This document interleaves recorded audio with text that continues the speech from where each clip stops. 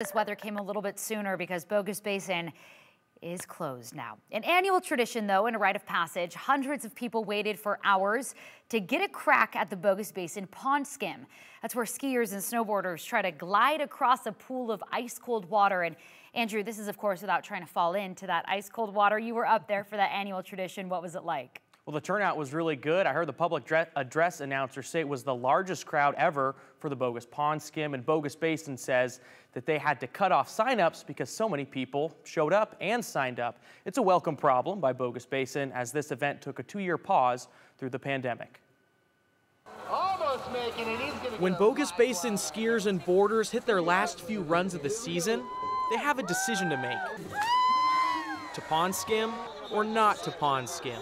The challenge is to get across the pond without getting wet. Some say it's easier said than done. A lot of people getting wet.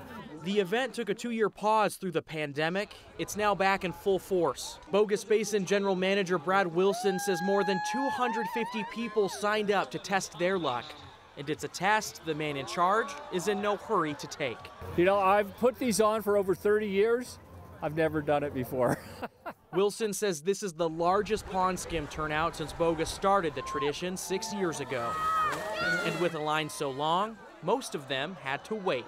Yeah, probably like a couple hours. But not everyone got held up. For a last day, couldn't be a better last day. In fact, Kevin Mangle and Michael Weinkip hardly waited in the line, despite skiing in line. We got lucky and got in line pretty early, and we made it across.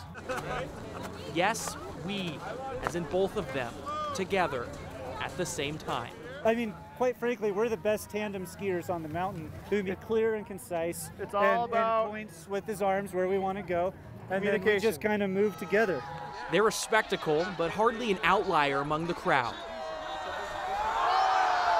But no matter what they wear, I mean, you got the ladybug costume on. That's a nice sweater, though. Thank you. Appreciate that. Merry Christmas. they all subscribe to the same strategy. Just lean back, go fast, have a good time. The annual tradition makes its return, saying farewell to another Bogus Basin ski season. We've never seen this many people register for this, so we might have to limit next year and make sure we can take care of everybody. Bogus says unless they get dumped with some natural snow anytime soon, they're fairly certain today marks the end of the season. Their general manager, Brad Wilson, there at the end says Bogus opens back up at the end of May on Memorial Day. That's when they gear up for their summer activities. That includes things like mountain biking. Yeah, it is a year-round destination now. Andrew, question I have for you is, did you try it? No, I didn't. I should have. I know you're a big skier. I know you probably would have. I'm not risky enough for that. My board's back in Spokane. I don't even have it here. Yeah, for sure, for sure. I love the costumes. It looked like a beautiful bluebird day. And you said all of that snow there at the base, you could see how dry it was. It was all man-made. Yeah, I said from December, I believe. So it's all old snow that they made a long time ago. Man, all right, Andrew, that was a fun assignment for you today. We'll see you later.